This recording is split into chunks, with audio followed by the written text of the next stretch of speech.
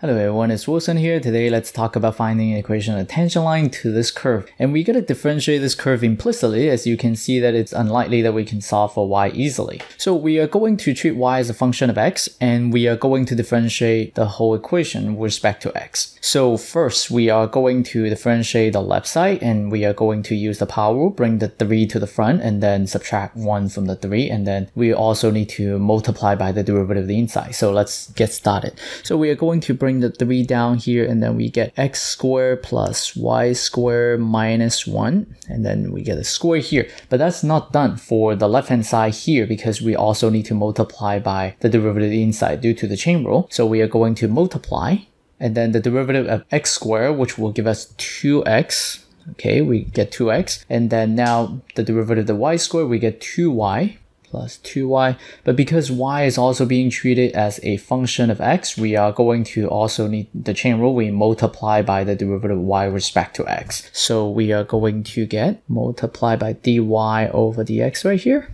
Okay, and then the minus 1 will become 0. So we are just going to leave it right now, and then it's important to put this pair of parentheses. This is important to remember to put. Otherwise, this term right here, this factor right here is only being multiplied by the 2x, not the 2y and then dy over dx. So we do have to enclose this expression with the parentheses. And then now the right hand side.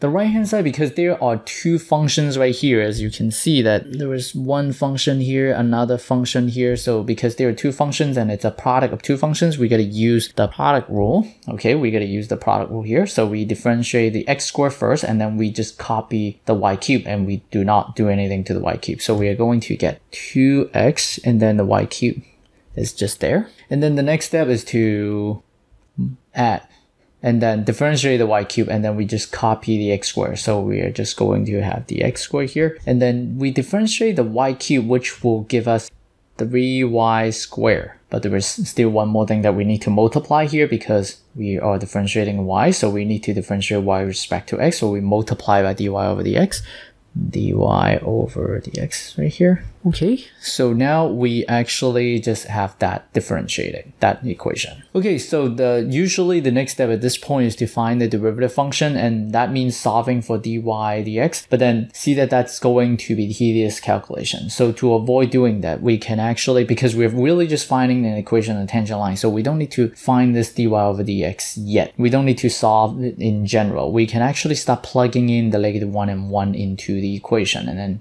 from there we will solve for dy over dx. Okay, so we are going to plug in the negative 1 and then the positive 1 in there. So negative 1 is the x value, and then the positive 1 is the y value. So let's just plug them in there. So we have 3 times now x squared. So we are going to get negative 1 and then square plus, and then now the y, right? Y squared. So we are going to get 1 and then square minus 1 and then square.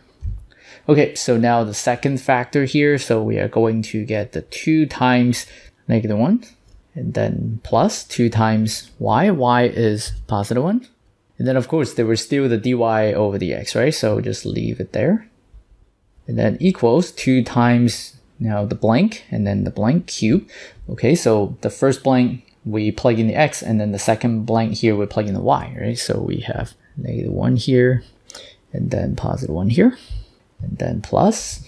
Okay, so there is the 3x squared y squared here. So we can write it as 3 blank square and then blank square. And so the first blank, we plug in the x. So we have that. And then the second blank, we plug in the y. And then we have the dy dx. Okay, so this makes the calculation a lot easier than solving for dy over dx in terms of x and y. Okay, so right now all we need to do is to actually do the calculation. So as you can see here, the 1 square is 1, 1 minus 1 is 0. So there is just a 1 here, and then you square, it's still just 1. So you get 3 times 1, which is just 3. Okay, what about this? What about this? This is negative 2 and then plus 2 times dy over dx. We cannot really just combine those numbers because there was still a dy over dx right here attached to the 2. So we'll just leave it for now. So we get negative 2 plus 2 and then dy dx. Okay, so continue on this side. We have negative 1 and then that's positive 1 times 2. So we get negative 2. And then what about this? So we have this positive 1, 3, so plus 3. dy dx. So let's just continue this for this side right here. We can distribute the 3, so we are just going to just continue with that calculation. So we are going to have negative 6 plus 6 dy over dx equals negative 3 plus 3, then also dy dx. Okay, so now what happens is that we are going to solve for dy dx. Move this 3 times dy dx to the side, and then move the negative 6 to the other side. So we are going to get 6, then dy dx. And then we got to subtract the 3, right? So subtract 3 dy dx from both sides of the equation.